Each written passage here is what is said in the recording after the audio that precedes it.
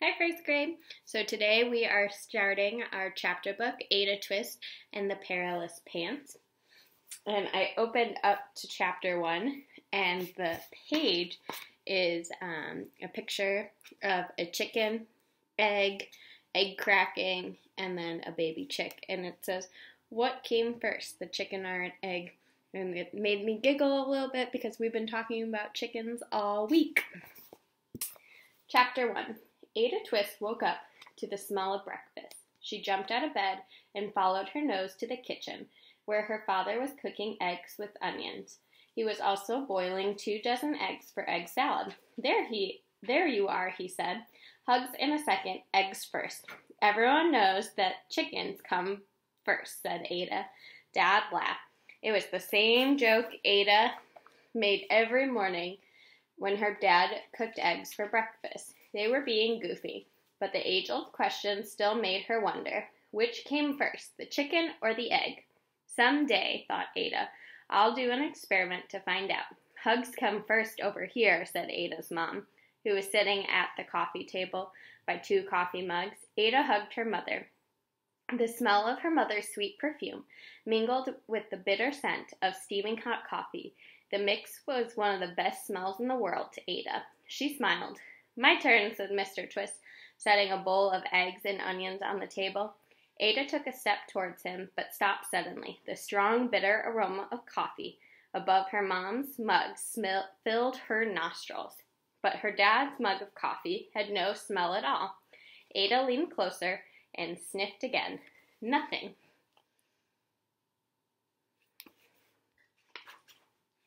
Ada pulled out her notebook and jotted a question. Why does Mom Coffee have a smell but not Dad's? Ada's dad smiled and hugged her. Do you already find a mystery before breakfast? He asked. Ada grinned. Questions filled her mind as she looked at the coffee mugs. The day had just begun, and she already had a mystery to solve. As a scientist, nothing made her happier. Chapter 2. Ada pulled out the tape measure from her pocket. She always kept one handy.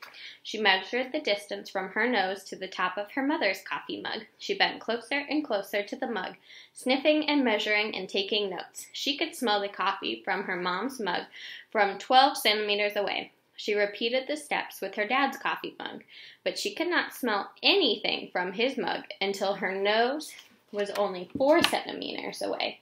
Even then, the scent was faint. Your coffee is broken, Dad, said Ada. It doesn't smell. Keep investigating, said Mr. Twist. You'll figure it out. Ada knew that using all of her senses was a great way to gather data. Ada looked carefully at the mugs. Steam rose over her mom's mug like a wispy smoke. Ada placed her right hand over the steam and placed her palm, and her palm became damp. She placed her left hand over her dad's mug, and her left hand stayed dry. Finally, Ada touched her mom's mug. It was hot. Her dad's mug was icy cold and a little damp.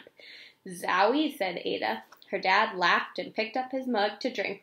It's iced coffee, he said. But the ice melted, so it looks like the hot stuff. And speaking of hot, said Mr. Twist, can we eat while our eggs are still hot stuff? While Ada ate, more questions twirled in her mind. What makes hot coffee hot? What makes steam? Why does it go up? Why was Dad's mug damp on the outside? Why does hot coffee smell more than cold coffee? Do other things smell stronger when they are hot than when they are cold?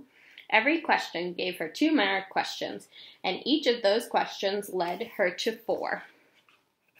Just then, Ada's brother, Arthur, came into the kitchen carrying his mom's tennis racket and his tennis shoes. He passed Ada, and a toe-curling stink whacked her right in the nose.